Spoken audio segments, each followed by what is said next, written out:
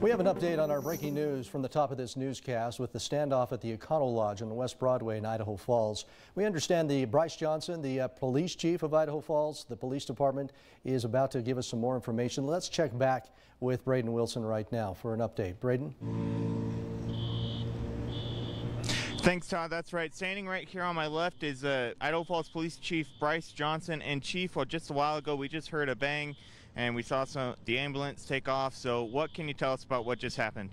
Well, we were able to get the suspect out of the room that he had barricaded himself into. We were able to get one of our robots inside of the room to kind of see what was in there. Then the officers made entry into the room. The loud bang you heard was a flash bang, which is standard for when they're going into a barricaded area. They were able to get the suspect, take him into custody.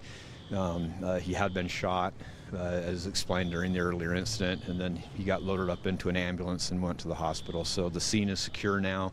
We'll be turning it all over to the Eastern Idaho Critical Task Force to investigate the officer-involved shooting. So as detectives from other agencies arrive, we'll pull the Idaho Falls police officers out and turn it over to the task force. Okay, so, and we talked earlier, there was a possible woman inside that room with him. Was she there with him at all, or had she been escorted out prior? There was no one in the room with him. He was in there alone. All right, and then is there anything else you can tell us about what happened before, you guys take off? Giving me all the information I have right now. We'll slow way down now, and we'll pull a lot of investigators in to have a very detailed explanation of what happened, and that's all I know right now. Great, thank you so much, Chief. All right, Todd, so they have gotten the suspect out, and he was taken to the hospital, but we'll toss it back over to you in the studio.